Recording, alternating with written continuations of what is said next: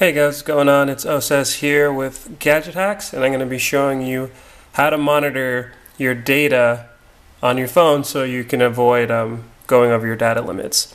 So the built-in app, or I guess the built-in feature, you would go into settings, you can see here in cellular, and you would scroll down to cellular data usage, and you can see that I've currently have 303 megabytes. Now with this, that's pretty much all you get to see, and then you can see the apps that you're using cellular for. But with the application I'm going to talk about, My Data Manager, you can do much more, and of course you get the visuals, which is actually really important when it comes to seeing how much you're using. So you can see the blue is what I've used. I have all the way over here till I reach my 2 gigabyte limit, which I've set up myself. So when you first download the app, you come to a screen that kind of looks like this, where you want to pick a plan, and then once you pick your plan, you can go to, is it recurring, is it prepaid, is it monthly, weekly, etc., and then you can set your limit. I've set my limit to 2 gigabytes because that is my limit, and then I'm going to hit done. You also have the option to do group plans, and for that you have to go to a shared plan, and then you could set up your shared plan that way and invite other users to join the group so that you can see who's using what data and how that affects the group limit. So again, this app is called My Data Manager.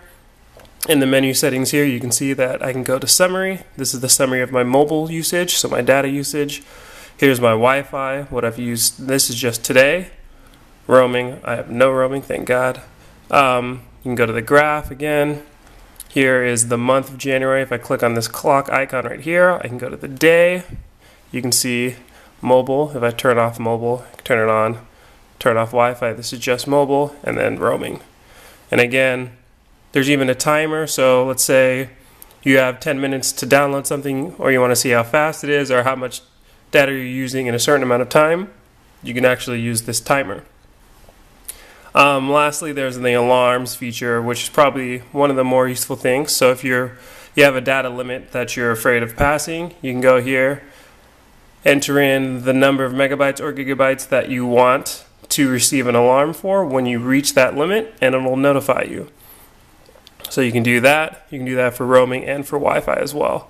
And then you can also change the theme from light to dark, so whatever your flavor. And then you can change the cycle, and of course location based, which is another thing. So you can allow it or not allow it. I allow it because I find this feature to be useful, which actually shows you where you're using your data and how much data you're using at a certain location. So you see the couple locations that are here. I can click on this and it'll say, okay, I use 132 megabytes at that location. So if you go to work, you can see how much you use. If you go to a friend's house, etc., so that's pretty much the basic features of the app. Again, it's called My Data Manager. It's available for free in the App Store, so just make sure to check that one out. And let me know what you guys think in the comment section. And also make sure to like, comment, and subscribe. So thanks for watching, guys.